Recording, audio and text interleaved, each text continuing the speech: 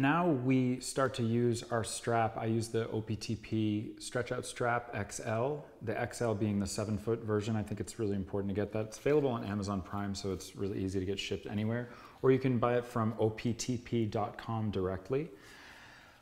What I do is I'm hanging this off a Pilates Cadillac right now, but what you can do is you can just tie a knot in the end of it, and you can shut that in the door overhead. Just make sure that the door is swinging towards you as it shuts so that you won't pull on it and the door will come undone and you'll go falling backwards. None of that, okay? So we're gonna have the strap up to the high diagonal. This is just to basically mimic a tree, right? So that we can use this. You can use this anywhere, in an apartment, in a hotel. Take this with you on the road, everywhere.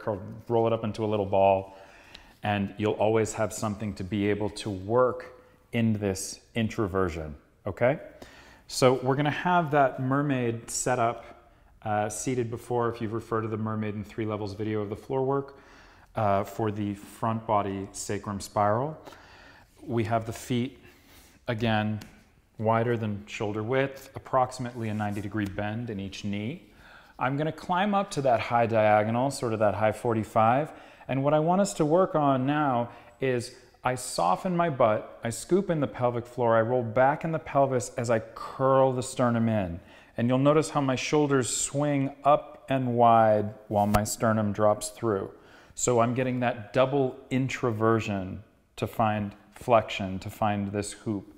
I'm elevating, laterally rotating, protracting in the shoulders to have that balanced arc in my back body. So within the context of this balanced arc with wide elbows, I'm just going to have my knees will fall to the left while I keep a tuck of my tail. It brings me onto that left greater trochanter. I keep that tuck as my arms come long, curling the sternum, never sticking the butt out, and lifting the sternum, tucking the tail under, curling the sternum, lengthening up and away in the arms. And you'll see how I get this sort of long crescent shape in my whole body here. I hang back away from the anchor point in the strap with soft wide elbows, going back into my full introversion. The knees fall to the other direction.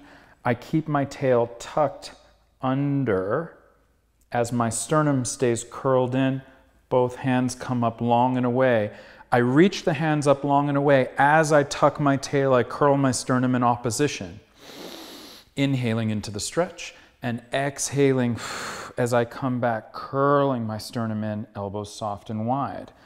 You'll notice how the feet start to slide forward a little bit because this is a locomotive exercise, keeping that tail tucked. As we inhale into the stretch, tuck the tail, curl the sternum, lengthen up and away with the arms. As you go around the spiral staircase, exhaling, we come back through center. The feet sort of, they're very lightly weighted on the ground so that they're allowed to float away a little bit. Keeping my tail tucked as the knees fall.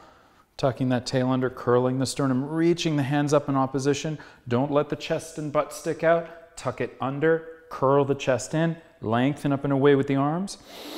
Inhale into this stretch and exhale as we bring it back home. Then we'll go to the one arm version. You're gonna take left hand on, right soft fingertips. I say sort of bear paw usually in sessions. We're just hanging down into that introversion, curling sternum, keeping my tail tucked. As I come onto that left greater trochanter, deep tuck the tail, curl the sternum, lengthen up and away with the arms, around the spiral staircase. Inhale into the stretch and exhale, hanging back away from the strap. Let it take your body weight.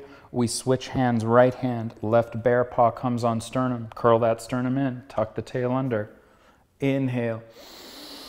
Up and away with the arms as we tuck the tail in opposition, soften that sternum, breathe into this whole back and side body stretch, and exhaling as we come home. We'll do one more set. Left hand takes it, right bear paw, tuck the tail, soften the chest, lengthen up and away with the arm, and exhaling as we come back in through. Last time, right hand takes the strap, soft sternum. Keep that tuck of the tail as I come on to right greater trochanter.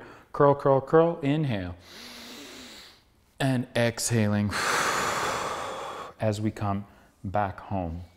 And that is the Mermaid stretch with strap. So it becomes, I call it a back body sternum stretch, because now we're focusing on our secondary keystone, not our primary being the sacrum, secondary keystone being the sternum. This helps us to practice the introversion, that double internal rotation, elevation, protraction, lateral rotation of the shoulder girdle.